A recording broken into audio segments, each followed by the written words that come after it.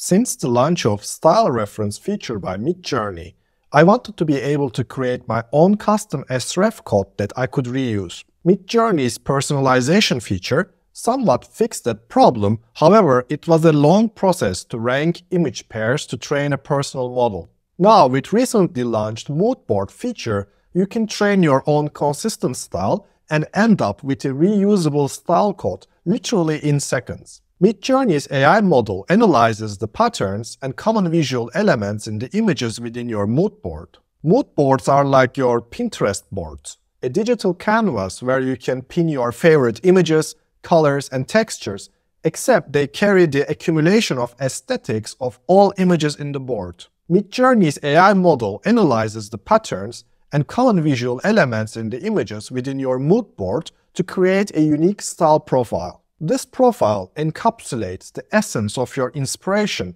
and guides the AI in generating new artwork that reflects your chosen aesthetic. For instance, if your Moodboard includes several images with abstract blue swirling patterns, Midjourney will identify these as key elements and generate images with similar characteristics. Additionally, this feature shortens prompt length dramatically, because you can represent visual guides, color palettes, composition, texture, and the overall mood with a single code line. Let's create a mood board step by step. First, choose Personalize option from the toolbox on the left. This is the new personalization screen where you can manage all of your style profiles. Now navigate to the Mood Board section and click on Create Mood Board. You have several options for adding images to your mood board. You can upload images directly from your device, you can add links to online images, or you can select from your library of previously generated images.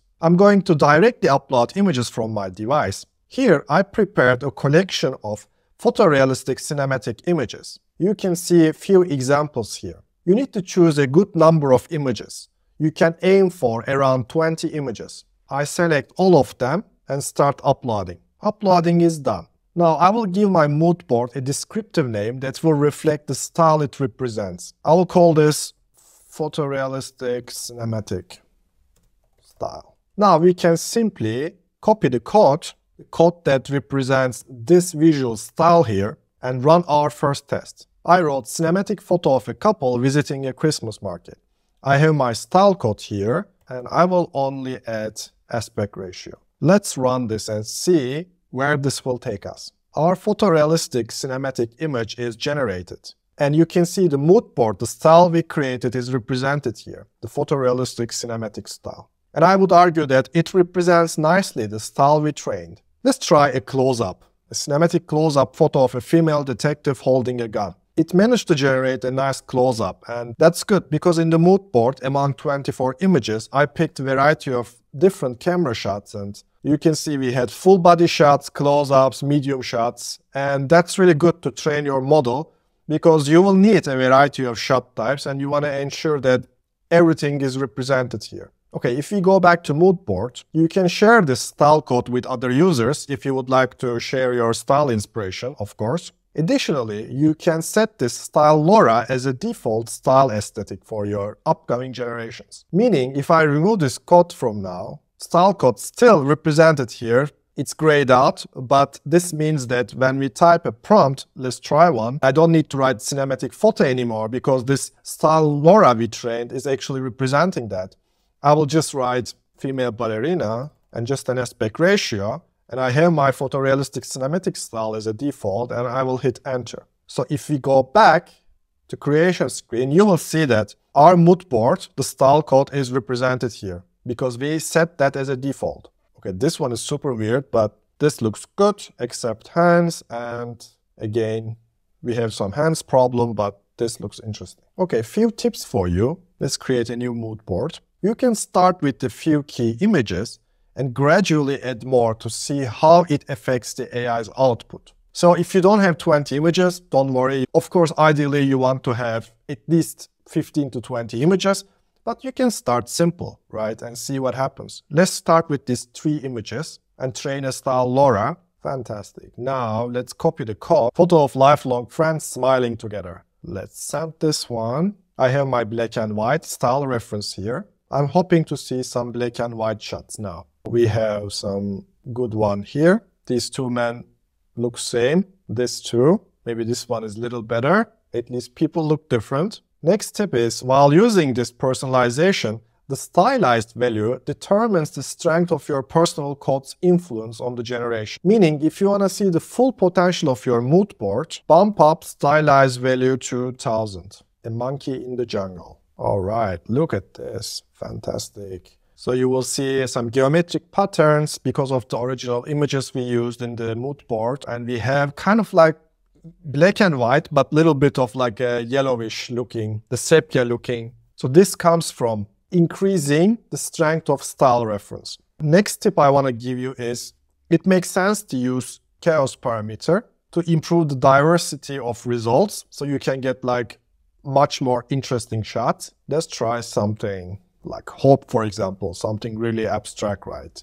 And let's have like high chaos value. And by the way, still, if any of the Midjourney developers are watching this video, please, can you add, when we add a parameter here, can you please add that a simple tooltip showing the range? Because every parameter have a different range. For example, chaos from 0 to 100, stylize is from 0 to 1000. We really need these tooltips here. And I think this is a very simple change which will bring a lot of value to people. So let's bump up this to 100. And chaos parameter, for people who don't know, it creates and it brings additional diversity to results. Simply, it creates chaos, right? It brings different subjects, different camera angles. And you will realize here, bumping up the chaos caused my images to lose a little bit of my style profile. They lost the aesthetical influence I have it here. And this is due to high chaos. Now let's repeat this with a lower chaos number. Let's say 25 chaos. So I think this brings some interesting results without drifting too much from my original style reference. Chaos is a really strong parameter. Midjourney's update goes beyond mood boards actually.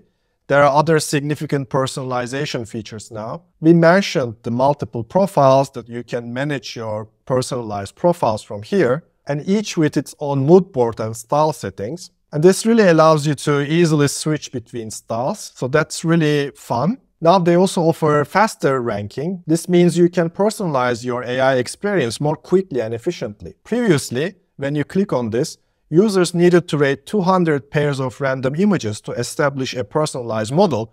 But now you only need 40 ratings to start, with of course optimal stability may change. And then I pick this one and this one and this one, and then you will see that this profile I created already appears here with 3 rankings that I already ranked. So my closing thoughts, Moodboards offer several advantages for AI creation. First of all, of course, consistent style. By using a mood board, you can maintain a consistent visual language across a series of images, creating a cohesive look for your projects. And mood boards can spark new ideas and push your creative boundaries by blending and remixing different visual elements in unexpected ways. Big city life in modern times.